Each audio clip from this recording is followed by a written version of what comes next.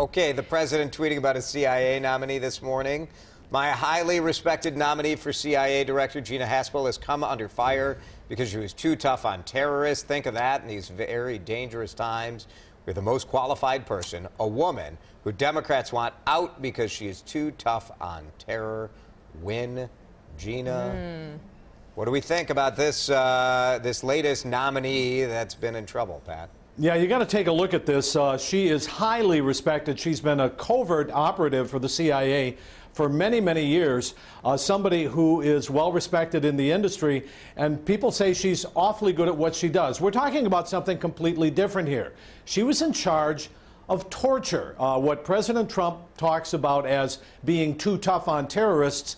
That's what we're talking about with torture, with waterboarding in these areas, in these secret camps that the CIA ran in different parts of the world. So that's what the focus is here. Was she in charge of that? Was she approving of that? And what exactly happened? Because we still don't have the full story on what happened during the Iraq War.